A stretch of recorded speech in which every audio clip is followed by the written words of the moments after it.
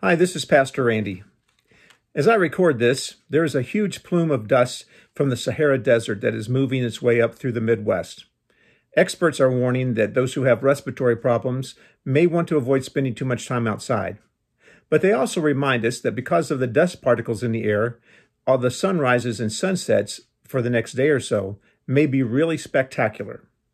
It seems to be the rule that the most beautiful things come from times that were not so beautiful. It's the struggle to get out of the cocoon that makes the butterfly's wings form properly.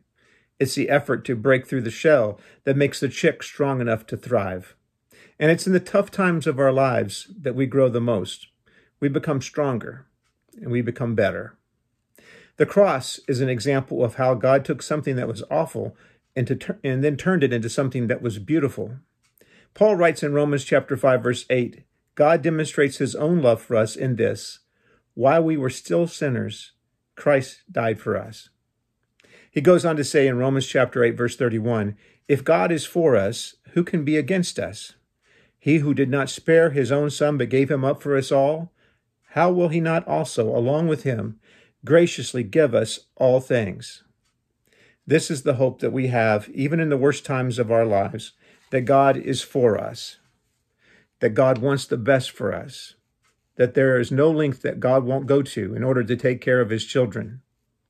It's in tough times like these that we grow and mature. The cross of Jesus is God's declaration of love to us.